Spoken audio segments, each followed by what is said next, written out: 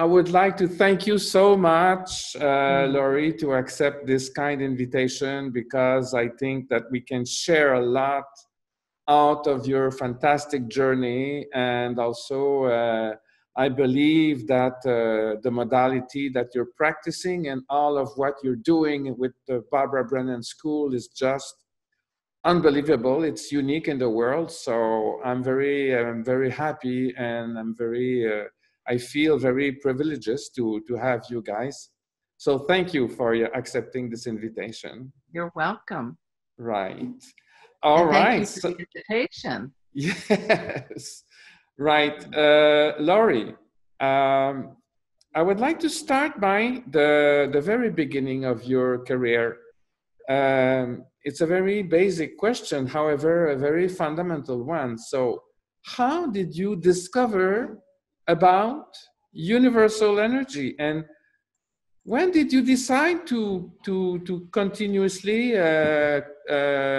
pursue your way and even make it a career? How did it happen in your life? Tell me. Through guidance. Yeah. Oh. Absolutely through guidance. And so I guess let me begin by saying that I did not come on to this path with an understanding of universal energy. I came onto the path of really wanting to heal myself. That's what kind of catapulted me into this work. And prior to meeting Barbara, I mean, it's funny because I look back at photographs of me I lived in Europe and in the Middle East, and in high school, I saw these photographs of me like putting my hands around someone. And seriously, I had zero idea about what I was doing, but I guess there was something in me that had an intrinsic understanding, an intrinsic awareness, even though consciously that wasn't present. But what really started me was, and I write about this, in my book, having come through a very serious illness in my 20s, feeling like I was about 80 years old when I was 27. I was like, why am I here? And there has to be more. And I was very ignorant about energy work and healing during the course of my illness. Had I had that as a support, it may have been a very different outcome for me in terms of my physical healing. But in terms of my soul healing, emotional, spiritual, mental, I mean, it's been profound. So, so when I met Barbara, which was really not even of my calling, a friend of mine suggested that we go meet these two healers, Pat Rodegast and Barbara Brennan. And so I walked in the room, and this I think has really been a big part when I talk about guidance. I have been graced and privileged with the ability to hear, see, and feel subtle energies. So as soon as we walked into that room with Barbara, I heard a voice that said, "You're home." And I was like, wow, home? And I have to tell you, I mean, I have an interesting path with the school because I hugely resisted the "you're home." And for the first 3 years, and my students know this, I've shared this story with them, but my first 3 years, I was always the last person to sign up for the following year. I called it the Confessions of a Reluctant Healer. You were a very bad student.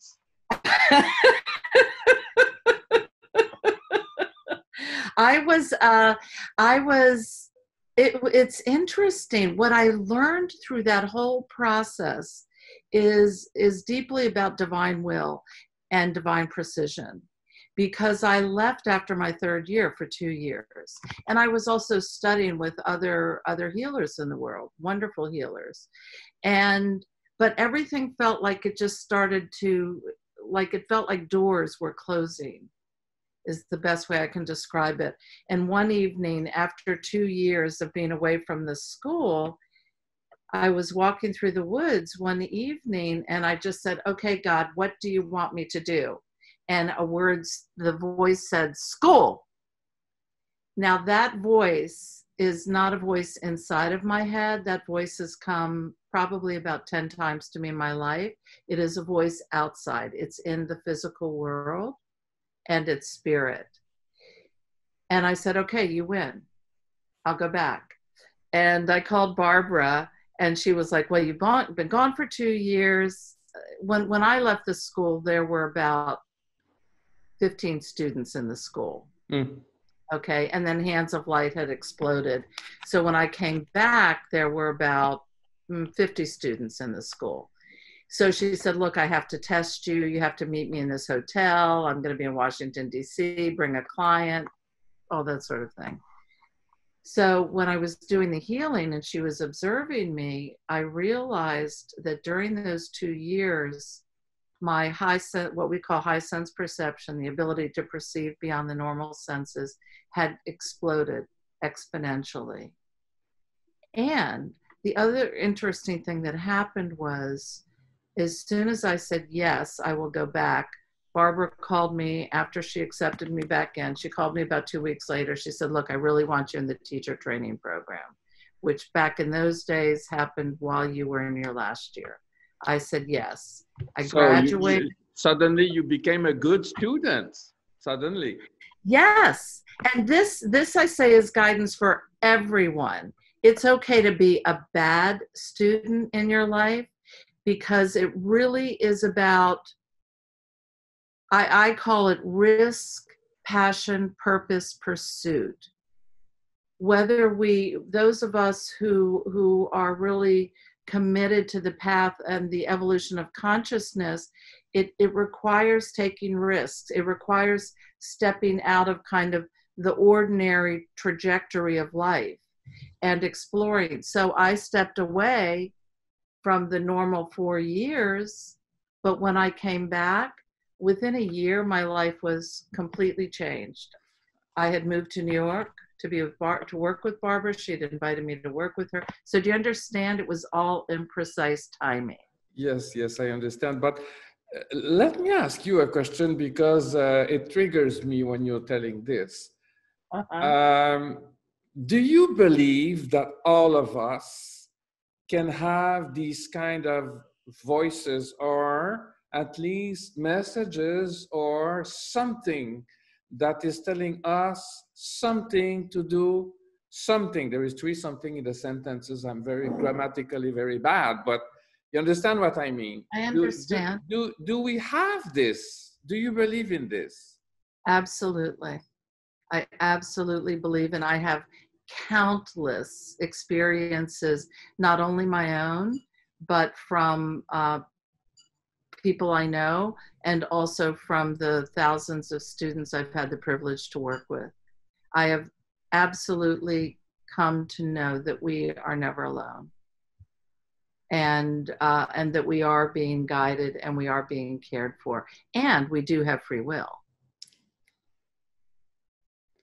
We can be bad. We can be bad students. We can be bad. Yeah, look, it's interesting. I mean, I could tell you stories within my own life where I have received guidance and not followed it with free will, and I've had the resulting experience. I can tell you of stories where I have followed divine will and have had the resulting experience out of that. Here's the other thing, because I kind of want to get off the bad good thing, because it's actually not the sense of my work, because it's easy for people to fall into a place, and I know we're joking about the terms, but humanity, you know, kind of beneath the defenses and everything, kind of hold a universal belief that there is something wrong with us. I mean, a lot of religious doctrines teach about original sin. I personally don't ascribe to that way of thought, because what I see, and I actually call it the living practice, is, look, we are here to remember and to reclaim parts of ourselves that we have forgotten, what I call the truth of who we are. And no matter what choices we make, even though they have consequences from my experience, whatever you want to call it, source, the divine, God, whatever you want to call it, never is judging or punishing us because of those choices. Yeah. Each choice just leads to another experience and another opportunity. And a new learning.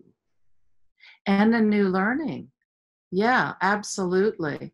So, you know, I used to hold a belief that there was something wrong with me. And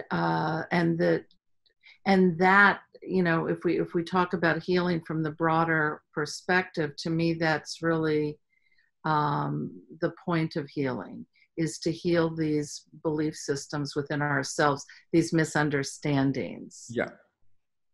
You know, and I have to say, I've thought about, like, what if I had gone through the school in the normal 4 years? By the way, I've never done anything normal in that way. You can ask my family in terms of whatever I've studied. I've definitely set my own course. But I don't know if I had done it in the 4 years, if I would have ended up in East Hampton working with Barbara. Mm-hmm. Whatever needed to happen in terms of my own spiritual maturation over those 2 years prepared me, because it's interesting. I mean, I had a background in business and also as a pastry chef when I met Barbara. And very early on, she was like, I need management. I need help. This is when she was pretty much teaching by herself. This was in 1986. And I said, oh, well, I have a background in business, and you know, I could certainly help you. And she took one look at me and she was like, no way, you wouldn't last 6 months. And she lived in New York City at the time. You wouldn't last 6 months in New York City. So she recognized something in me, and I recognized something in me, that there was no way I was ready. But 6 years later, or actually, I guess it was 7 years after I completed my last year, I had arrived at a place within myself. I mean, she and I, I've spent my life working with Barbara. So I guess I want to say that maybe Spirit also had me leave for 2 years. Yeah. I don't know if that makes sense. Yes, it does. Absolutely. I believe that, yes. In fact, well, there is a concept that you mentioned that also triggers me, the truth about what you are. We used to talk about of who you are. Sorry. There is another concept that we call the butterfly effect, the metaphor of the chaos theory, etc. And Barbara has another theoretical background framework about that, and she described in her theoretical background this phenomenon as the holographic concept. Is it the same thing? Are we talking about the same thing here? Yeah, you know, it's interesting, Francois, because I received your your email to me, and I thought a lot about this since receiving your email. I don't think that they are contradictory theories. I think they're complementary. What I know of consciousness at this stage of my journey is that everything affects everything. That's the butterfly effect, right? Yeah. And I think Carl Jung wrote something, I'm paraphrasing, but basically, just as we are affected by the unconscious, so we also affect the unconscious as we become more conscious. So you have that, everything affects everything. And then you have the holographic theory, which is all parts contain the whole. Yes. Right? And it's like the very famous apple experiment. that no matter how many times they cut the apple, the whole image of the apple appeared. However, what was interesting too about that one, and by the way, I'm not a scientist. I'm an experiencer. I teach from what I have personally experienced. But what they discovered, what they saw, is with each slice of the apple, the image became more diffuse, less clear, right? So if they split it in half and they had 2 apples, they were pretty clear. But 1,000 slices down the road, it was less. So with that, it also says to me that that as we bring these different parts together, and this is part of my interest in the evolution of consciousness, that we have a clearer picture of the whole. But let me give you an example of the holographic from my own experience. Yeah. We were doing this experiment with Barbara in teacher training, which was for me 1991, 1992.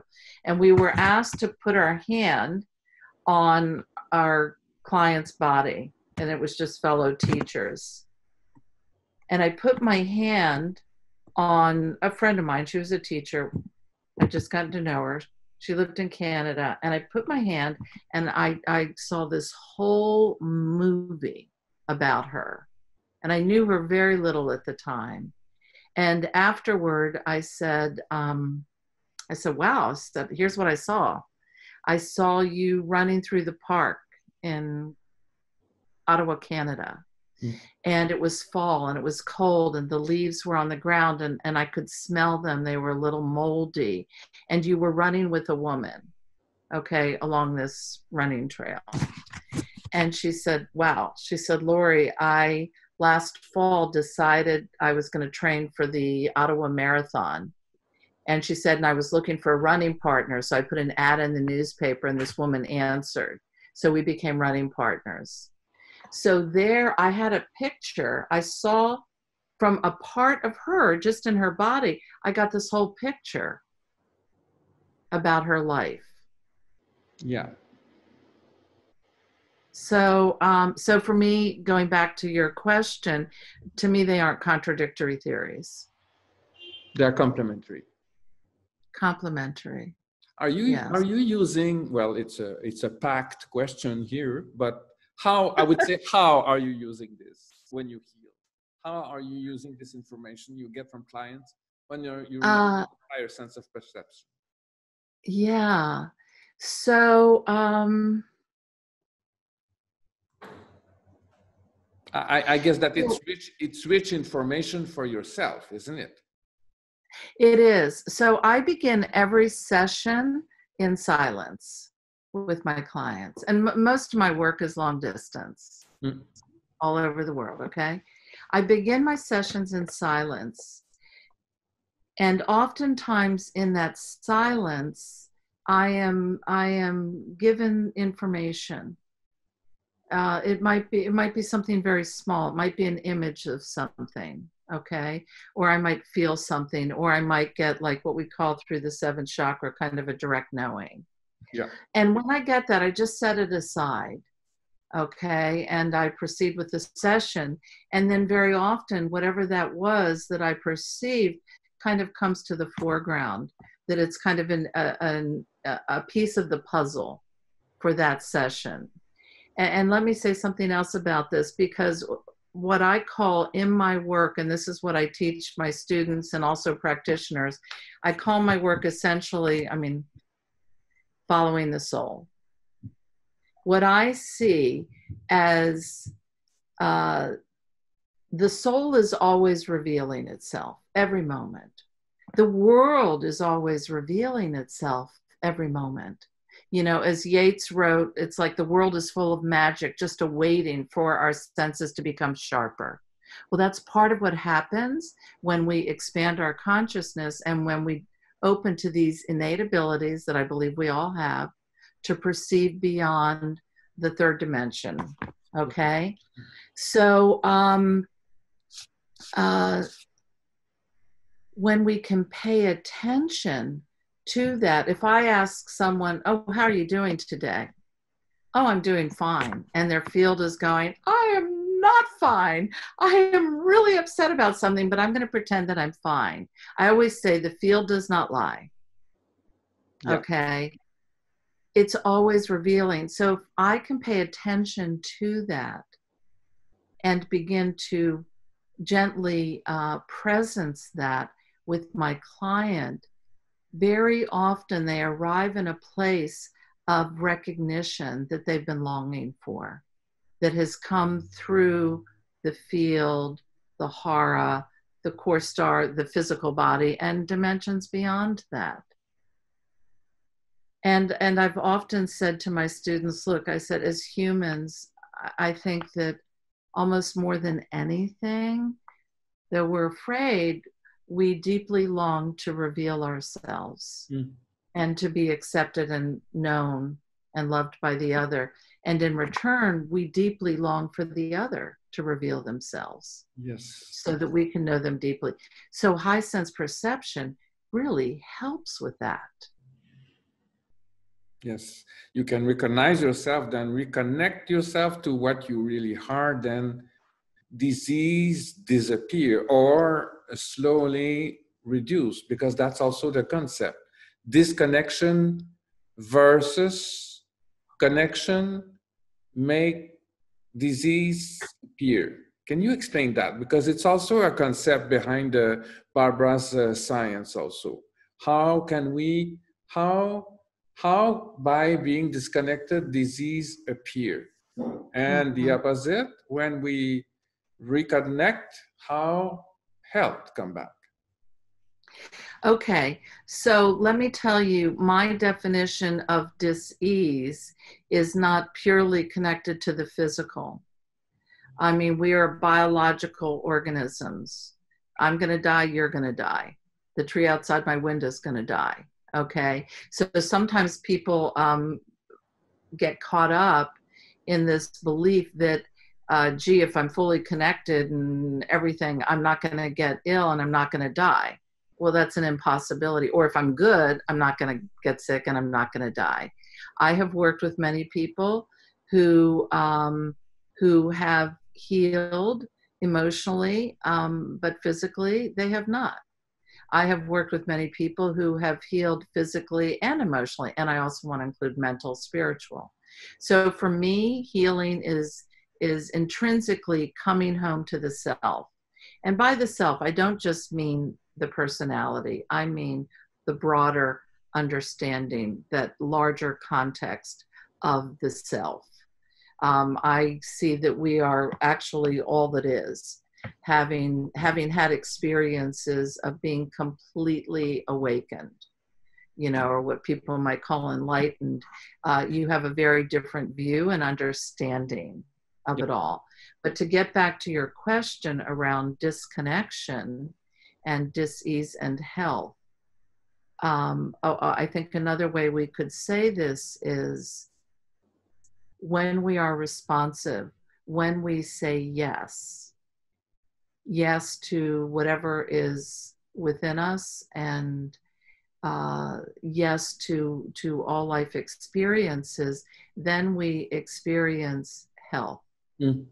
When we start to block and say no, when we choose to live only on the surface of life, which is fairly disconnected, then we have dis-ease. And dis-ease might just be an uncomfortability with one's life. In other words, it may not be physical.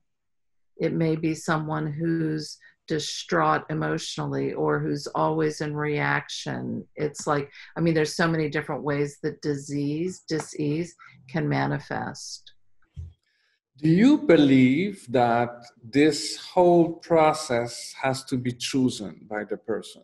I mean, someone can know that and not choose to do that, or can choose, because at least at the end of the day, this is the freedom of the person to decide to go there, right? So this awakening is not something that you impose. This is something that the person choose, isn't it? Yes, yes. Or spirit, in its infinite wisdom, may prompt one strongly. I mean, I'm sure that was part of my illness in my 20s, was to really help me to get onto this path. It was painful, but yes. Yes, I think we have the choice. Absolutely. And then when we become aware, the process of healing starts. Because I mean, healing, in a way, as far as I know, is made by the person that I am healing. It's not made really by me, the healer. It is made, the real healing is done by the patient, isn't it? Yes, yes, and spirit with the patient, and so if we were to look at this kind of at different levels of consciousness around healing, have I had people come to me with a physical condition where they don't believe in any of this, and they just want that physical condition healed? Have I had success? Yes, at times I have, and they've gone on, and the physical condition is healed, but that doesn't connect to the deeper longings of the soul. We've all come to heal. Yes. I think. Yes. And those who choose not to, I call them in my book, I kind of break the path down into two sequences of forgetting and remembering. So we've all forgotten to a degree. The path of awakening is the path of remembering.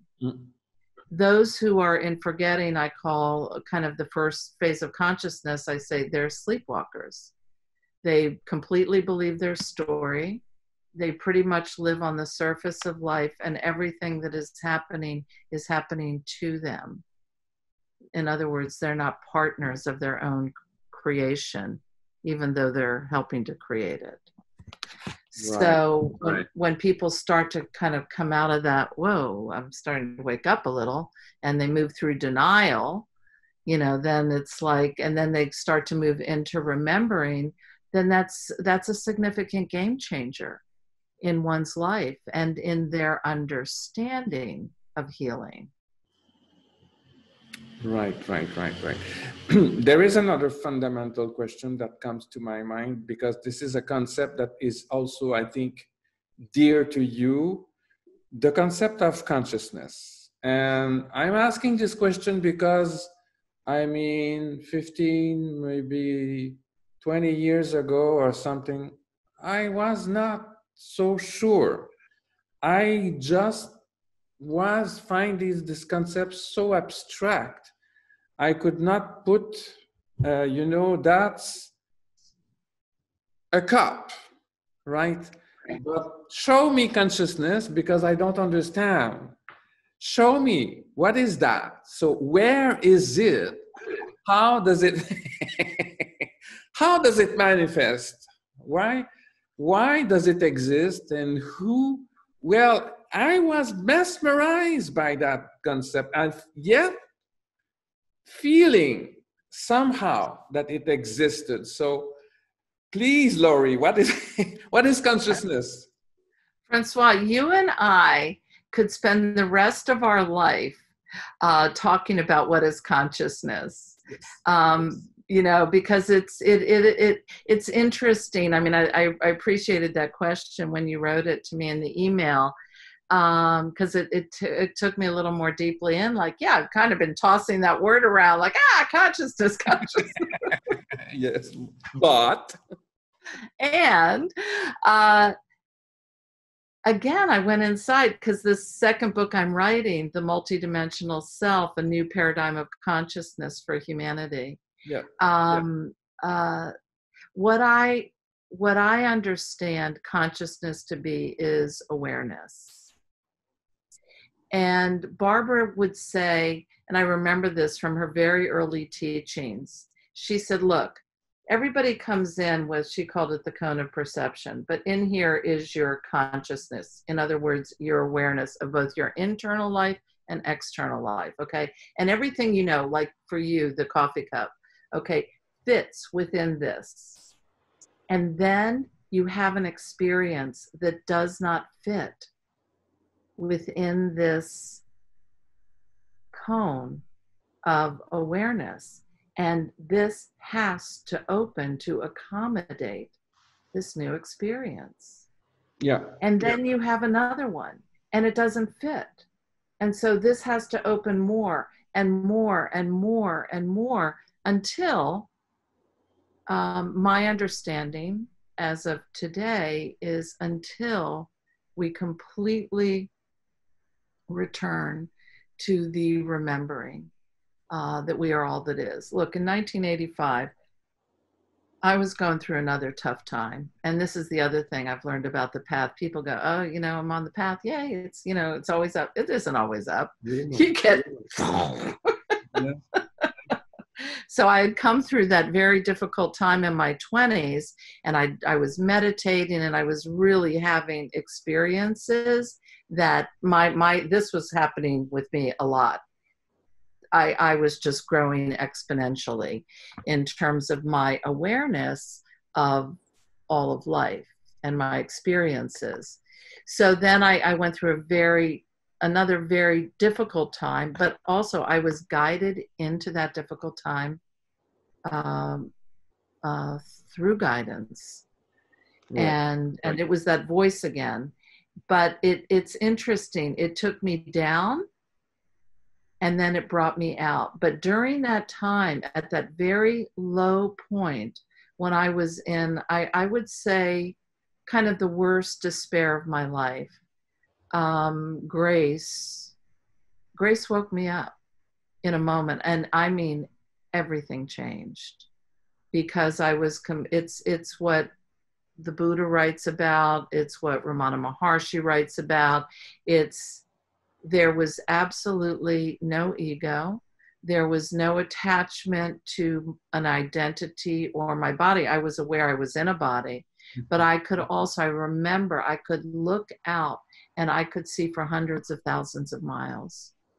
And everywhere I looked, I saw light. I saw light. I saw light where typically in my human state, I might call it darkness or forgetting. I remember seeing this couple argue and I looked at them and I was like, oh my gosh, they're trying to express love for each other and they're confused. So it was absolute freedom and bliss and awe and wonder. There was nothing beyond the arising moment. And that arising moment was absolutely miraculous. And then a week later, I kind of plopped back down into my identity and into the third dimension. I remember I was sitting in my house and I had a slight feeling of fear. I felt like slightly separate. When I was awakened, I knew I wasn't separate. I was all that is. As Alan Watts wrote, and I don't know if you're familiar with him, but he was a 20th century philosopher. He wrote, we are the aperture through which the universe is perceiving itself. Mm-hmm. That was my experience, and that has been my experience when I wake up. So to me, that's like one of the broadest understandings of consciousness, but I don't always live with that. Okay. However, in terms of the evolution of consciousness and the butterfly effect, one of the things that I see is this cusp that we are on as humans is, as a species, we're very reactive, and our reactions create separation within ourselves, within our families, within our neighbors, within our, countries. And I see we are one human family and we are one global consciousness. So when I take the time, and I say you can live a life in a day. When I take the time to pause, if I find myself in reaction and I come back into a responsive state, that is affecting, just like the butterfly, that is affecting, that is feeding the evolution of consciousness. So to me, this is really the thrust of my work at this time.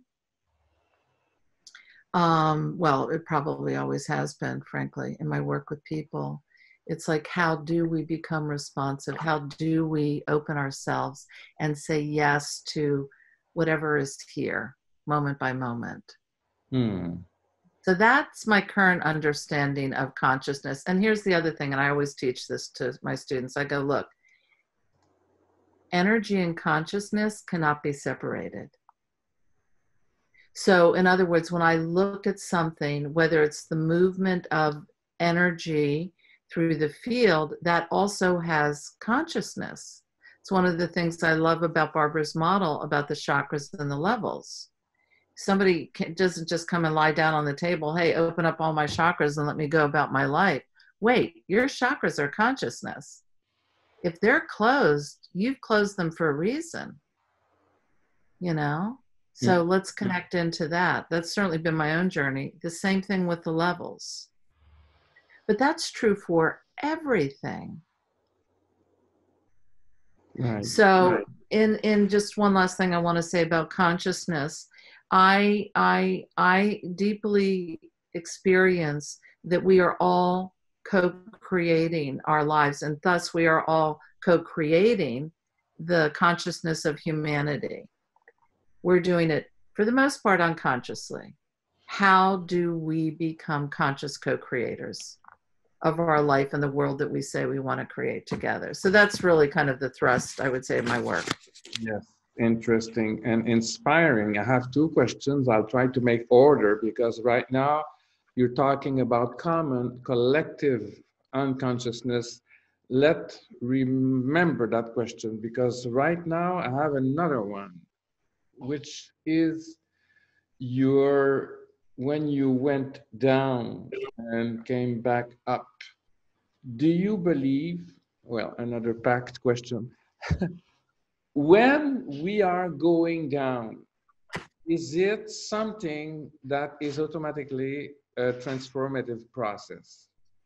And how can we understand that when we are going down? Because I suspect that yourself, when you were down, you would not be necessarily very happy about that, right? So how can we, because I'm trying to inspire the ones that are now going down because of what's going on, and assure them that this path is transformative and there is an other part of the way. Is it?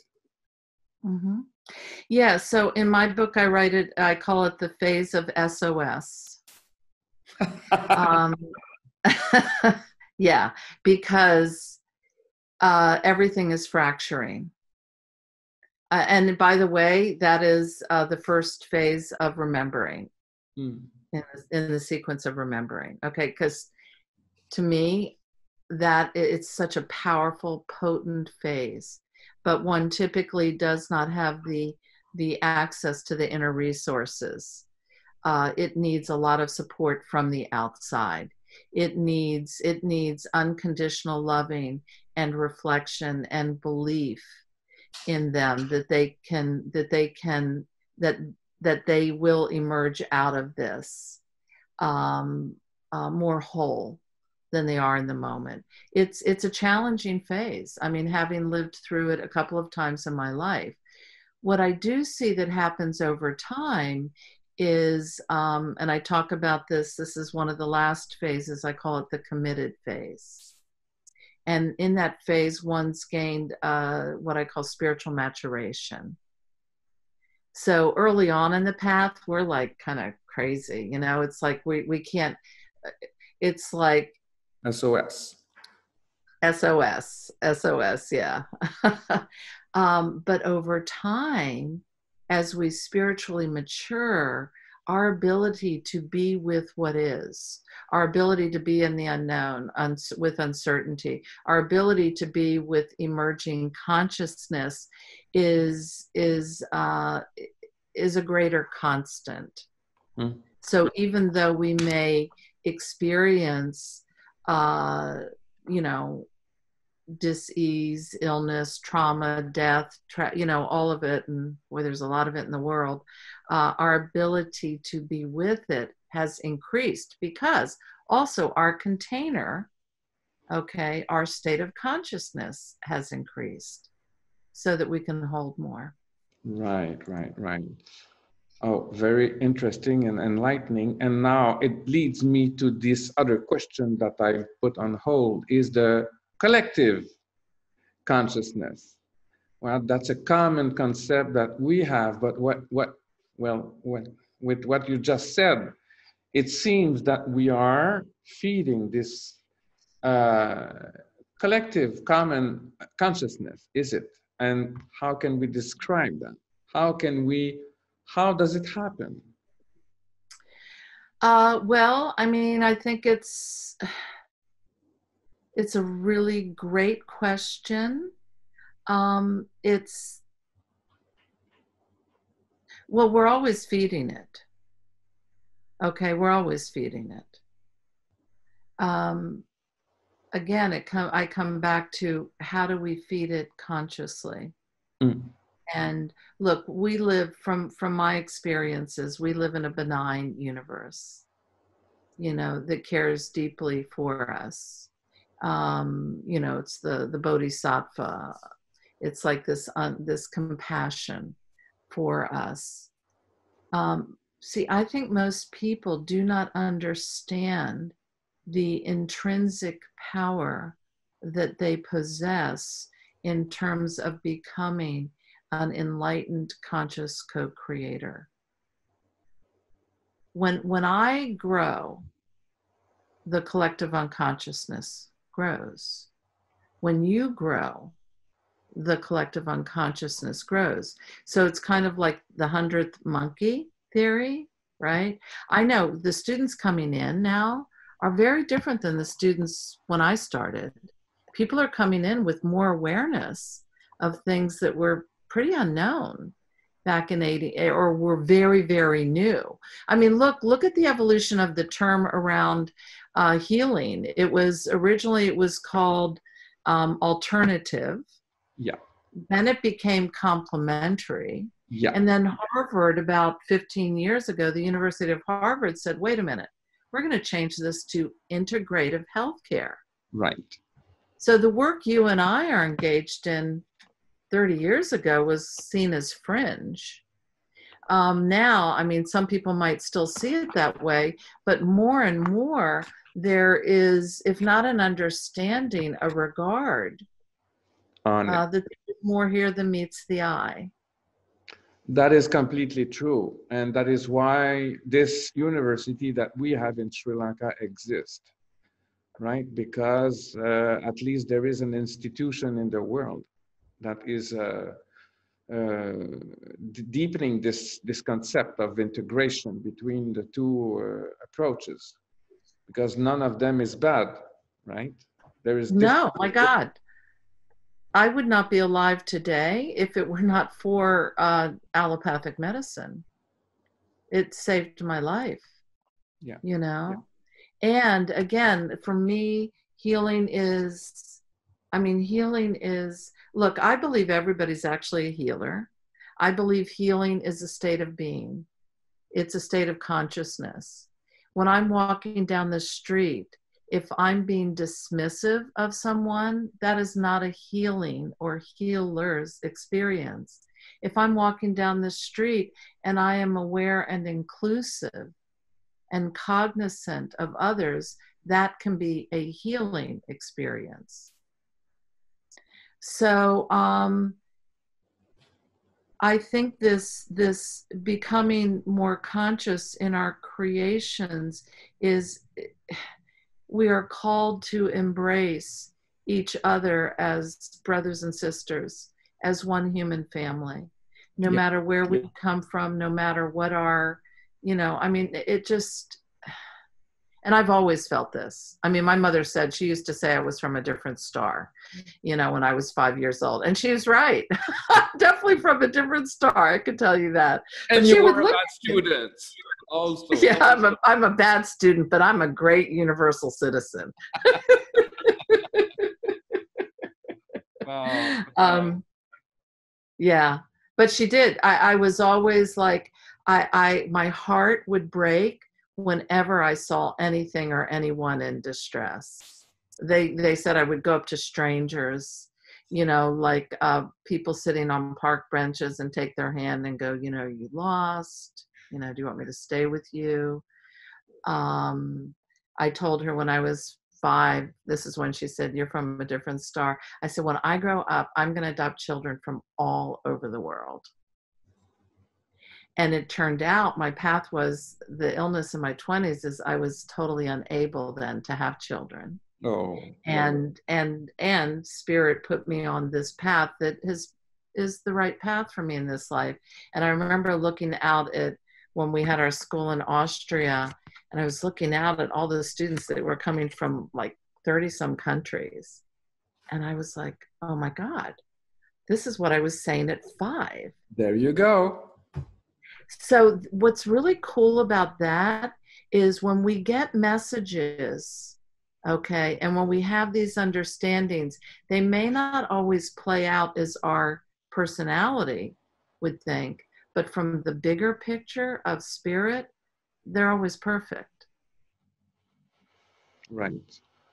And we have to listen to them, right? We have to listen to them. But at least we have to know that this exists, right? Because we receive constantly messages. And if we are not listening to them, or we don't know that these are messages, we believe, don't we? We believe that it is just our imagination or something else. We don't recognize. Yeah, well, that's why, when we teach about high sense perception, and I often refer to it within my own work now, I call it expanded perception, because to me it's kind of a 360-degree piece. But we talk about it, and when we teach about it, we say, look, it takes practice and confirmation. Because at first, so here's an example of this, and this is my first weekend with Barbara. So I come in, I hear I'm home, okay? Most of the rest of the weekend, I am frustrated and bored because we're doing exercises to experience the field, and everybody seems to be perceiving something, and I have zero. And I'm kind of going, I think they're making this up. It's just, but the last healing on the last day, I had my hands on this guy. His name was David. And I was giving him a healing. And this X-ray showed up, and literally it was like in the 3rd dimension. And it was of his spine, and it was crooked. I mean, I could have reached out and touched it. And I looked at it and I went, wow, what's that? And then it dissolved. And afterward I said, David, I said, this is going to sound crazy. I said, but I saw an X-ray of your spine and it's crooked. And he said, Laurie, look, I want to show you something. And he lifted up his shirt in the back. He said, I have major scoliosis. I've had many surgeries. So I was confirmed, because I'm thinking like, I'm making this up, right? And he confirmed me. What I tell my students is, I said, that was called what I call a spiritual carrot. Okay, just like horses will follow carrots. Well, spirit gives us things like that to follow. I didn't see anything else for another 6 months because I had a lot of work to do to open my own energy system. And my sight actually was not stable until my 3rd year. And when it opened, I was like, we were reading this a fellow student, all of us together. There were about 11 of us in the room. His name was John. And all of a sudden my sight opened. I was like, oh, okay. Like in a stable way. And it hasn't closed since then. So, and since that moment, you became kind of aware that you are a psychic medium also. Yes. Yeah, definitely. Yeah, definitely being able to perceive. And even back in those days, Barbara was teaching channeling early on. I'm like, no way, I'm not channeling. I'm not even in my body. I don't want anything else coming in my body, But it's interesting about that because we were sitting in Boston big workshop. I think we had about 500 people. Barbara was on the stage. She would channel what she calls the goddess healing energy. And I was a neophyte back in those days. So I sat off stage beside her. And I'm sitting there as we're just tuning in for the work. And I hear the words, allow the sweetness. And then Barbara opens her mouth, and the first words out of her mouth were, allow the sweetness. Oh my God. And then I saw myself giving this high energy of this goddess energy to the audience. I just saw it. I wasn't doing it. And then afterward, we went to her room, and she turned to me and she said, Laurie, you're supposed to begin channeling the goddess. And I said, yeah, I know. Because I had had the initiation from spirit before she told me. So again, it took it out of the realm of, am I making this up? Yeah. Okay, to, oh, this is, and now I channel all the time. It's a very natural part of who I am and my work. And that's your empiric personality also. You have to feel, you have to, well, you teach and what you experience, isn't it? You cannot teach Yes. something that is written in a book, well, unless you have feel it and seen it, but Exactly. you're like me, basically. You know what? This is interesting.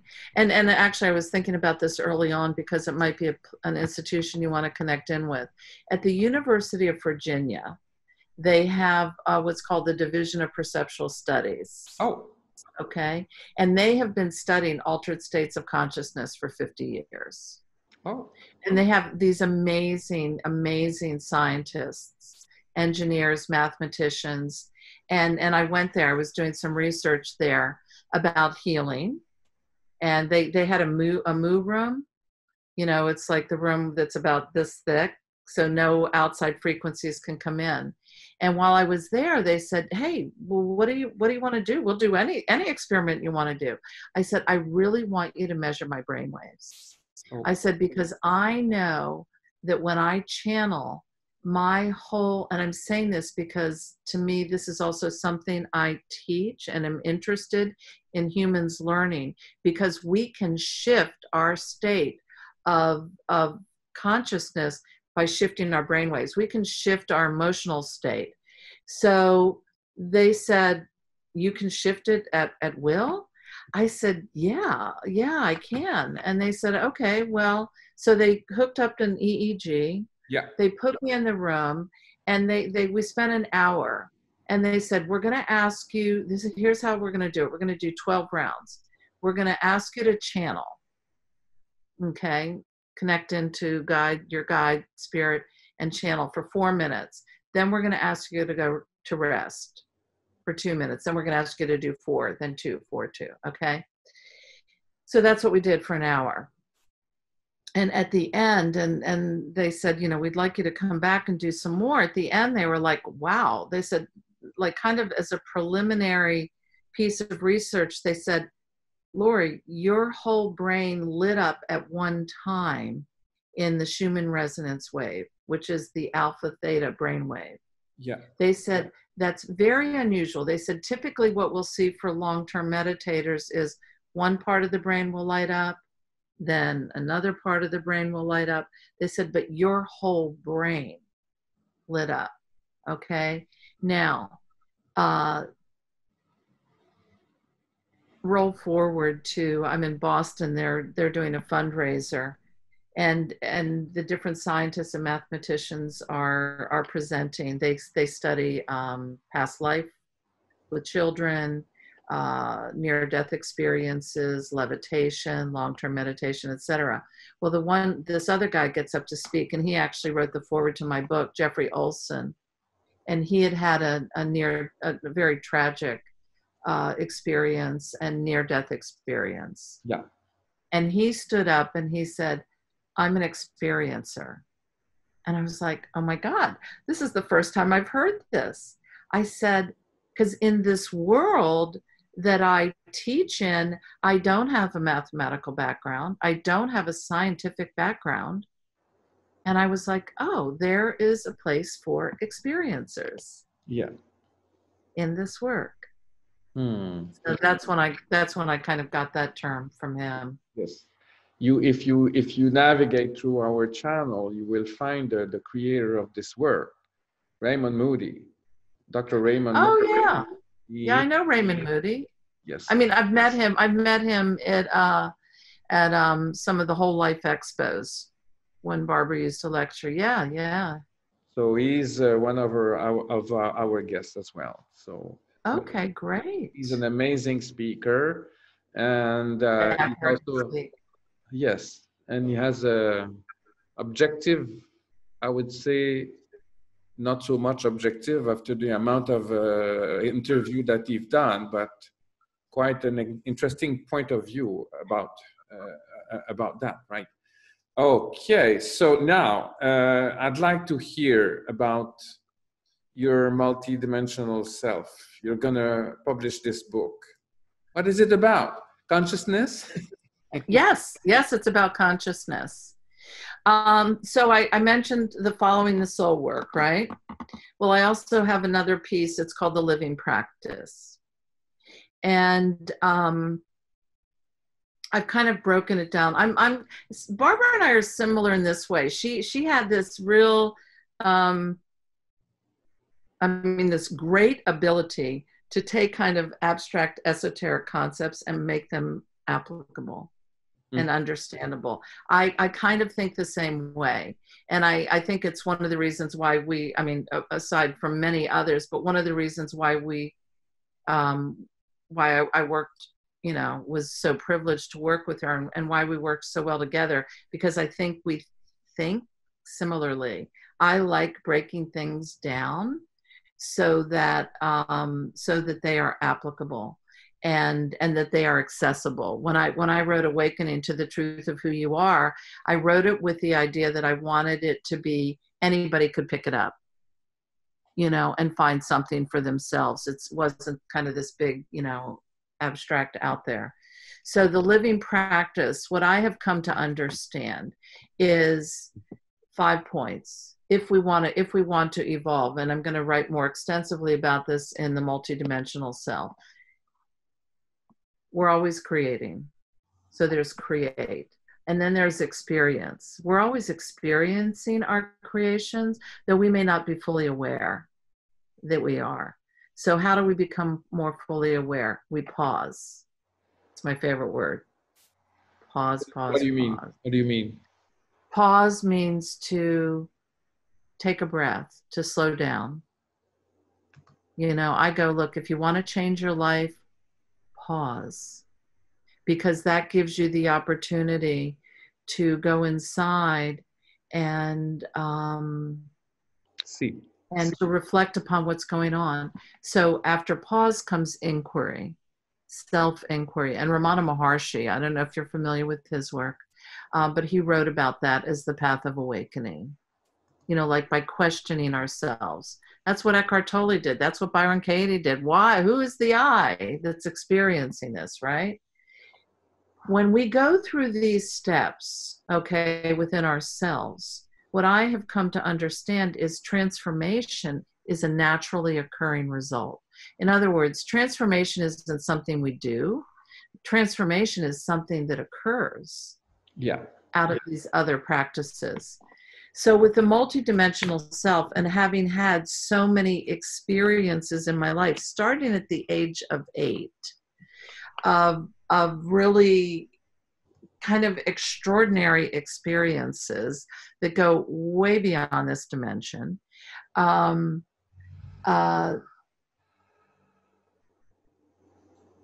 What I see, and this is what to me is so important about the human energy field, is the human energy field is like it's like the intersection between our personality and the soul. Right. It's one of the great ways where the soul can communicate and we can perceive it. All right. So as multidimensional beings, and I think physics says now we live in at least 10 different dimensions. If not more. If not more. Exactly, if not more. So I often see the fifth dimension as this place that's kind of a mirroring, but from a higher frequency. So as we open to more and more expanding our consciousness, to me, and that means, and this is what I also write about in the second book, is moving from reaction to response. I mean, we can change the world. We can change our consciousness as one human family as we open and embrace that we are more than what meets the eye. Yeah, right. Wow. This is very, very inspiring. I have a question. Maybe my last one, but not the least.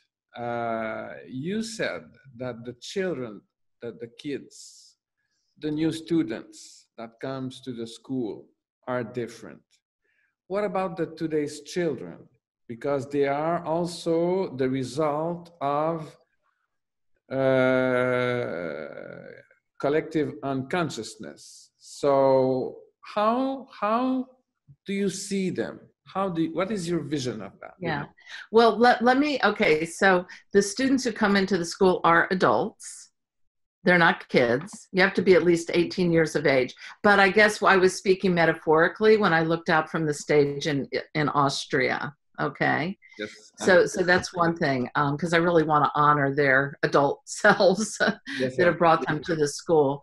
But they're coming in with definitely a greater awareness. You know, what your question is an important one. And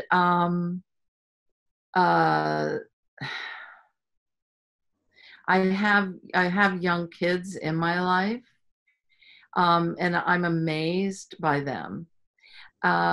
It's interesting because also, and I have many teachers in my life, teachers in the traditional school system, and I think the kids today are really facing unprecedented challenges. You know, I was born in the 50s, and you know, it was kind of, you too. What year? 57. Oh, I'm 53. Oh, you're younger then. You're younger than me. We didn't think about things like climate change, recycling, toxins. I mean, we didn't think about it.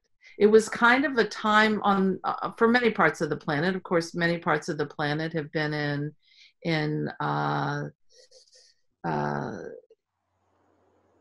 you know, been hugely disadvantaged.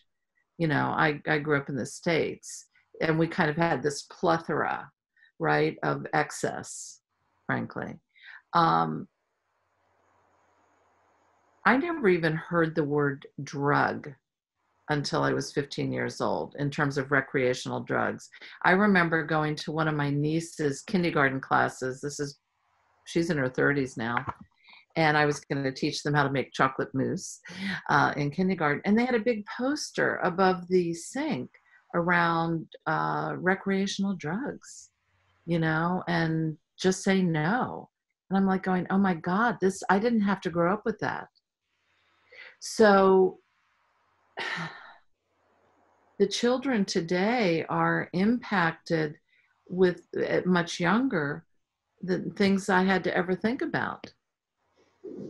And I mean, look, they're wearing masks. Yeah. You know, and we're dealing with a huge climate crisis. Huge. And we're also, though we always were, we're much more aware that we are a global economy. And so there's so much. Well, Laurie, sorry. Do you believe that all of these challenges are having and I would say a hopeful outcome thanks to the development of their, well, they have access to new technologies, they have access to new ideas, etc. So does it make them more aware in a way? Do you believe that? Yeah, in a way, yes, and in a way, no, because people are, and kids, and this is one of the things I've heard from people in my life who teach kids, that their attention span is shorter. Mm. Everybody's kind of addicted to the screen. And I saw this cartoon. It was of a teacher who had made this big screen around her. And she said, "Now I finally got your attention." She's in the classroom. But there's something to be said about that. And there's so much information that it's almost too much to process. I think about kind of the mythological aspect of Atlantis, where they said, look, why did it fall? Well, it fell because the technological abilities outgrew what the humanity, the heart, could hold. Could cope with. You know what I mean? Yeah, could cope with. So I do have great hope. I mean, I'm very much an optimist. I'm with Greg Braden. It's like, look, we are the co-creators. We are all that is. We have the power within us to create the world that we want. Are we willing to join together, heart to heart, as well as technology? I mean, it's interesting about, I think about the climate crisis. Look, when the coronavirus hit, it was like, oh, all of a sudden, like, car companies could switch and make ventilators. When I know in World War II, my dad was saying, my dad's this big history buff, and he had these statistics he was sharing with me, like the goals in the United States to make so many whatever ships. We made more than was called for in the shorter amount of time. And I'm saying that because in humanity, we are genius. So I do believe that we have the ability to meet these challenges and become very creative and caring in the process. And I see it. Yeah. I see it. So even with these pieces that are challenging and discouraging, I have tremendous hope in the kids. I think they're calling it the generation of resiliency. Yes. And I saw something on YouTube yesterday, or well, last week, I guess. It was calling like the Great Revelation. Mm. We heard about the Great Wars, the Great Depressions, the Great Revelations. So I think some of the challenges that we're being faced with are opportunities to not only meet them in a technological and inventive way, but to do so through our vast capacity to love each other and ourselves. As Rumi wrote, he said, look, the object isn't to love.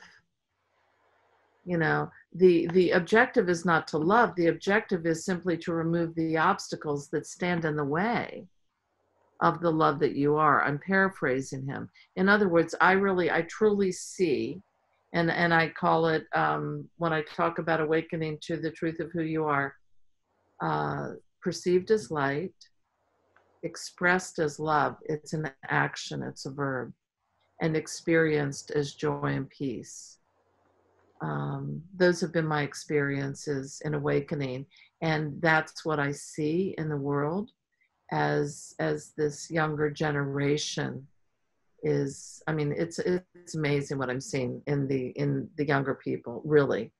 Right. The degree of social action and engagement, and the wanting to move beyond limitations and prejudices, and the idea of that we are one family, and the giving back, and So yeah, I have a lot of hope. Yes. Well, that's a hopeful message that you are delivering us. And I think we're going to conclude with this hope, Yeah. because if not, we're going to depress. It's a great way to end, for sure. Yes, yes, but I love it because I can completely agree that they are holding the solutions in their hands, right? Isn't it? They are. And in their hearts. Yes, yes, mostly, And it's mostly. not just they, it's we. I mean, we're still here. You and I, we're still on the planet. Oh, So that's we're there. Yes, completely. Yes. Well, Laurie, I am completely amazed. That was such a pleasure and very, very, very insightful. And I don't know how to thank you. And I believe that our audience will be amazed with your insights. So thank you for being with us. And thank you, Francois. It has been absolutely wonderful to sit here and spend this last hour and a half yeah, in conversation. thank And you. I wish you well on your journey Thank you. and everything that you're bringing in to the Thank world. Thank you very much. Thank you. Yeah. As we say in Sri Lanka, Ayubowan. Aybuan? Ayubowan. It means namaste. Ah, Aybuan. Yeah. Namaste. Ha. So good night and hope to meet you soon. Okay? Yes, I would look forward to that. Take care, Francois. Okay. Take care. Bye-bye. Goodbye. Bye-bye.